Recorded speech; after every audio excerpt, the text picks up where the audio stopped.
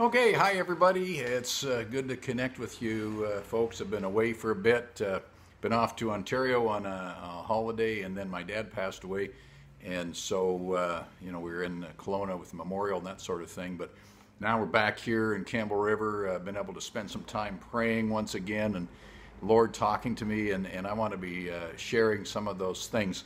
And today I want to talk about what's going on in the United States because, of course, it affects the whole world. But, it's such a crazy, nutsy upheaval that's going on there. You might be going, what on earth is happening?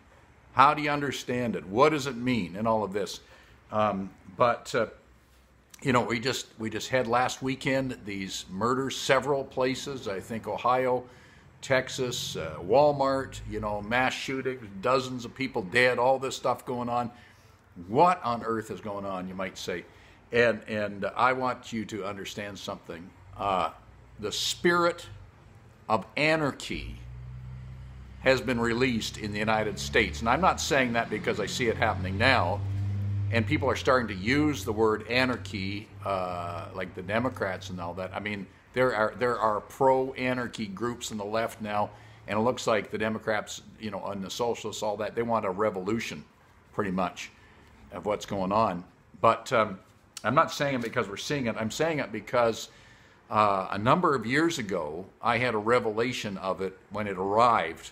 I haven't shared this before, but here's what happened. I was praying for the government and United States, different things. And this was back in the days of Obama.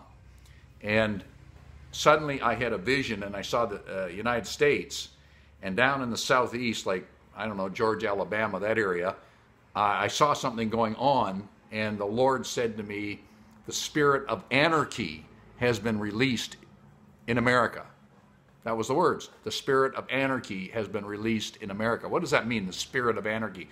It doesn't mean just the attitude and everything. It means demonic power, principalities have been released into the United States of America, back then started, that are anarchy. They had been prevented before, but now they're underway now. And they've been heating up.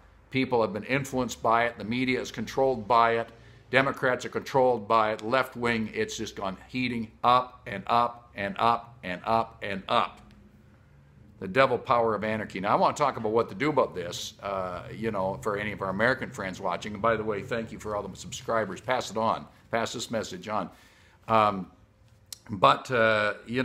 was looking here at something Mario Morello sent out, like the Democrats have basically drunk the Kool-Aid. They're all out, left-wing, socialist, pretty much advocating the overthrow of America, the overthrow of the president, death to they're not saying it, but there's groups that are calling for the death of the president again and again. All this stuff's going on. It's getting louder and louder. Here's what Mario Morello said about the debates that are going on right now, the Democratic debates. Basically, they've sold out to this whole radical socialism. He says, today they revealed their true identity. And what is it? And he quotes, we are the Democrat Party. We are, here's the quote, we are the party of masks, torches, bats, and knives. We are Antifa. That's what Antifa does. They're the hooded guys. They'll probably get declared to be a domestic terrorist organization, but they aren't yet. Now, I'm not sure who he's quoting or if he's just using that as a way to say it. He says, we are Antifa.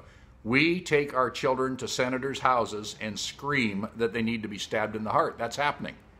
Scream that they need to be stabbed in the heart. There's posters, there's billboards, advocating the murder of those wearing MAGA hats, Making America Great Again hats. We are the party that will hack your private information, destroy your property if you support Trump. Our members have produced a movie that advocates the murder of anyone wearing a MAGA hat, Make America Great Again hat. That's what's going on. That's a quote from Mario Morello. Crazy. Now, it's open anarchy that's underway. The spirit of anarchy is what is in back of what's going on in America. People try to label it, but I'm telling you, God told me it was coming. number of years ago that it was arrived, and now it's just hooked in. Now, what can happen? Why is something like that happen? Why does something like this happen? It always comes into a nation or a family or a business or a church. Always, always, the powers and spirits and powers gain access through entrenched sin. And it could be idolatry, bloodshed, immorality, covenant breaking. Those four you see all the time with Israel. They open doors to the enemy coming, and God allows it that way. Why? Because he wants his people to come back to him. He wants there to be a rush back to him. And so when people, when nations, when leaders sell themselves out to do evil and turn away from the Lord lets evil overtake them until they become desperate enough to turn back to God. That's how it works. And even in our personal life. I can give you an example here. David, he's secure as king, and in 2 Samuel 21, let me read a little bit of this. There was famine in the days of David for 3 years, year after year. And he sought the face of the Lord. And here's what the Lord said. There is blood guilt on Saul and on his house because he put the Gibeonites to death. Okay, so bloodshed, one of the four. There's blood guilt on Saul, who was king, and his house, all that belonged to the king Saul, because of the Gibeonites. So the king called the Gibeonites, and they were not people of Israel, it says, but a remnant of the Amorites. And the Israelites had swore to spare them. Remember, they came, they pretended they were from far away and tricked them, and then the Israelites took an oath. So here what we have is two things of the four. The breaking of a covenant and the blood guilt of murder came. And in his zeal, Saul sought to slay them. And so David asked the Gibeonites, what will I do for you? How shall I make expiation? How shall we repair this, he's saying, this situation, which is causing a famine? You say, how can sin cause a famine? It's just the way things work. If you're a Bible reader, you get it. Okay? And so that's that's what it is. And they said, it's not a matter of money. It's not a matter of silver or gold between us or Saul or his house, or to put anyone to death in Israel. It's not that. He said, so what do you want me to do for you? Said King David. They said, the man who consumed us and planned to destroy us so that we should have no place in the territory of Israel, let 7 of his sons be given to us, that we hang them up before the Lord in Gibeon on the mountain of the Lord. And the king said, I'll give them to you. So what they wanted was blood for blood. The blood of the execution of Saul's family would cover the sin. They declared that would cover the sin, expiate the sin, and that would be well. So that's what David did. He went in and rounded up the 7 of the sons of Saul, not Jonathan's son. There was a covenant with Jonathan, and so he did that. They were hung before the Lord. And after that, it says in verse 14, the Lord heeded supplication for the land. After that was when the prayers of the righteous King David and other righteous people were heard. So here we have a situation where the wickedness of a previous ruler, Saul, the breaking of a covenant and bloodshed, brought bondage on the whole nation, spiritually caused famine, a drought, so that there would be no rain. And when that was dealt with, then God heard the prayers for the needs, and the drought broke, the famine broke. Okay? There's something in back of the anarchy that roots back in the previous leaders, Obama, but previous presidents and their like. Something that's back from their time and before. Something that's rooted in the history of the U.S. that has allowed anarchy to come. Okay, so what do? You've got to seek the Lord. So, and then the interesting part of this, and we'll get to this in a minute, was after that, it talks about, same chapter, 21, 2 Samuel 21, he starts to have victory after victory against the giants that have been attacking the land. So not only does the drought end, But then he gets victories over all the giants that have been oppressing the land of Israel.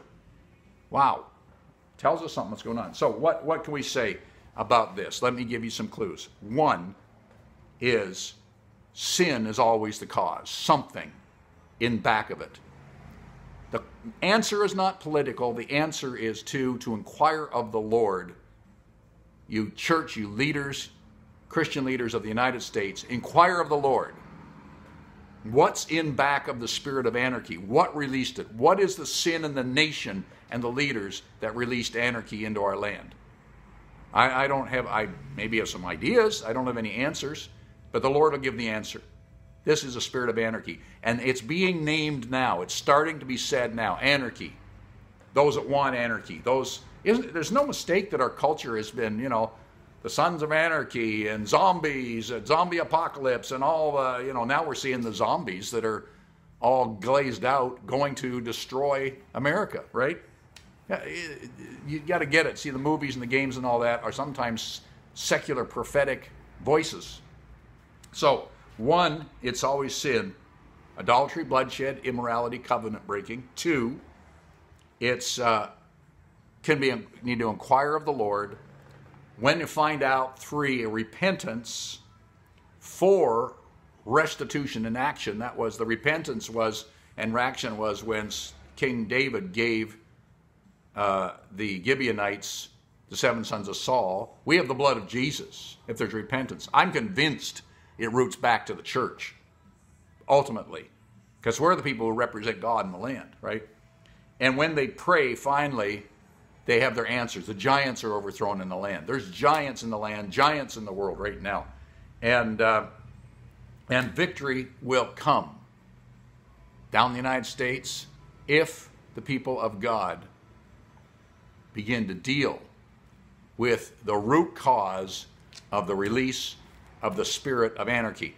Okay, so there, I'm just giving that to you guys. I know most of you are Canadian, but we need to be wise and understand the times and what goes on. Things are not surface level. Things don't happen in the nation just because of a surface level of politics and opinion. There's a whole lot deeper stuff because God is the Lord, okay?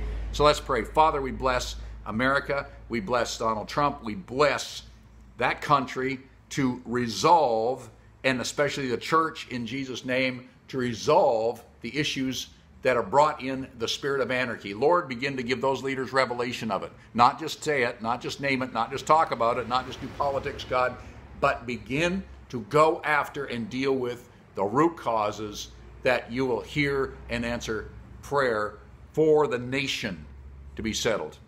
In Jesus' name, thank you, God, because you're King of the nations. Amen.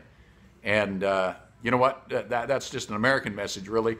But Canada, we have our own set of things. God bless you guys. Thank you for subscribing to my channel. And by the way, I've also copied our YouTube channel over to BitChute, B-I-T-C-H-U-T-E. In case, YouTube, owned by Google, cuts us off. It's all there on BitChute. Look for Total Change, Terry Somerville. God bless you.